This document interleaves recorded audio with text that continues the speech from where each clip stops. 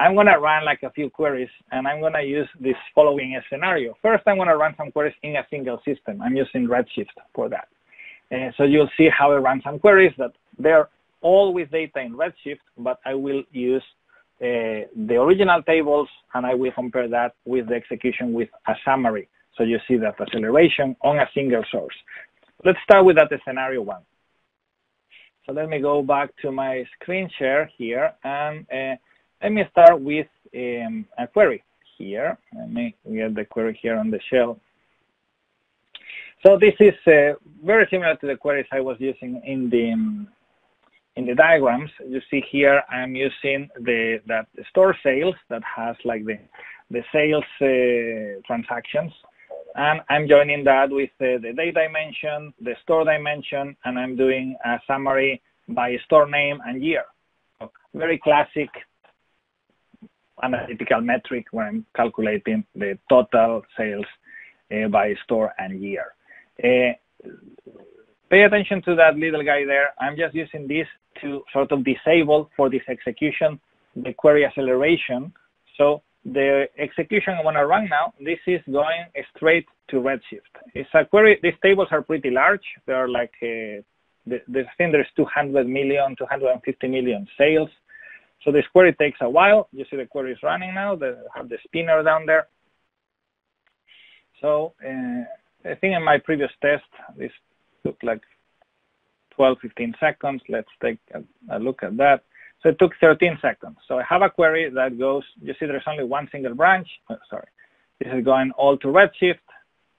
And you see the query that we push down to Redshift down here. So full push down.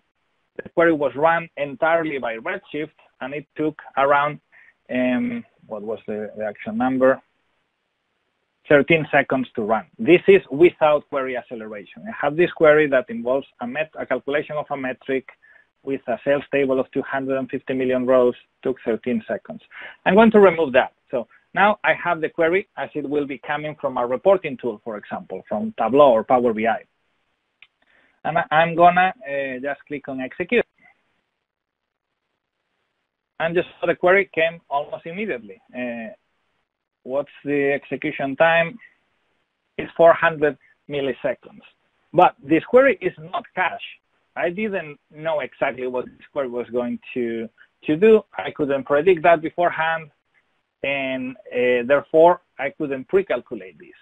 What is happening here, if I go to the details here of the execution, it's, well, you can see actually here, let me highlight this here.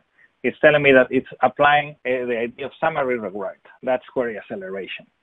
And if I go here to the details of the query that we push down, pay attention to that query there in the bottom right.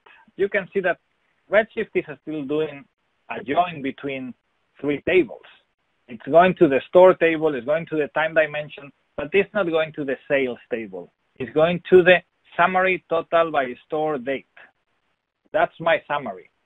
All of that happens automatically. The Denodo parses that query, checks the metadata that is necessary for that execution, compares that with the existing summaries that are in the system, and in this case, automatically decides to use a summary instead of going to the original table.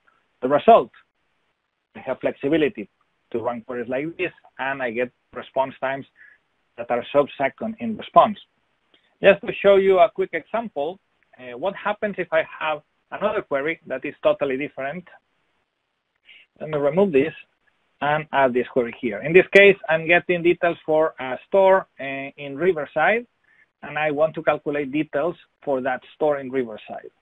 Very different from the query I had earlier, but if I run this query, takes a few seconds and brings the results back. This is the total sales for that store. Seems that it's doing pretty well. It's been selling hundreds of millions of dollars. So you can see again, there is a full execution into Redshift, and well, it's also being accelerated. If I go here, you see the summary rewrite. That's the optimization that does the acceleration. And here you can see again how it joins multiple tables, pushes down those filters, etc. But it's using also that summary total by store date, which is the summary instead of going to the store sales table that was the original one. You saw this query took like a couple of seconds. If I do like I did before, if I add this context here to disable the optimization, you'll see how the query actually takes much longer in normal circumstances. It will take like I think 10, 12 seconds.